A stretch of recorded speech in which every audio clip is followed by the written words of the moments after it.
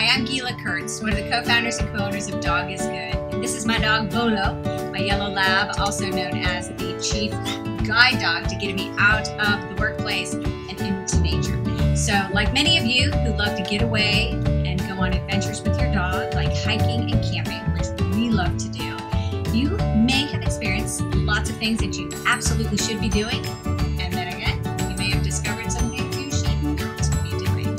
And so it is very important to remember what not to do when going camping with your dog. We have a few tips for you about that right here. Dog is Good knows how much you love your dog, and taking him or her along for a weekend adventure, camping sounds like a blast. But if camping is a new activity, your dog may not be as enthusiastic. Before you pack the tent and put your dog in the car, considering the following. Look at how old they are. Consider their breed type and their ability to ride in a car, long or short term. What is their training level? And more importantly, what is their temperament? How are they going to respond to all these new environments and the people and or things that they may encounter?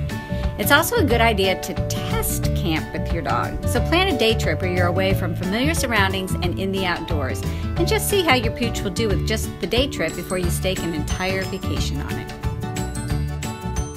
Don't ditch the routine. Vacation mode? Yes. Ditch the routine? No. Remember how challenging it can be for your dog to be outside of its regular environment. Think about what happens to them when they are off their routine, when you're changing what they eat or where they're eating or when they're eating. If you're expecting them to exercise possibly a little bit more than they're used to, going on hikes or into new locations where they're unfamiliar. Be very cognizant of the fact that you are changing their routine just by being out of the environment. So either keep the routine as close to what it is at home, or consider adapting your daily routine of what you will be doing on your vacation prior to going on your trip, just to help your dog to adjust to these changes with minimal challenges.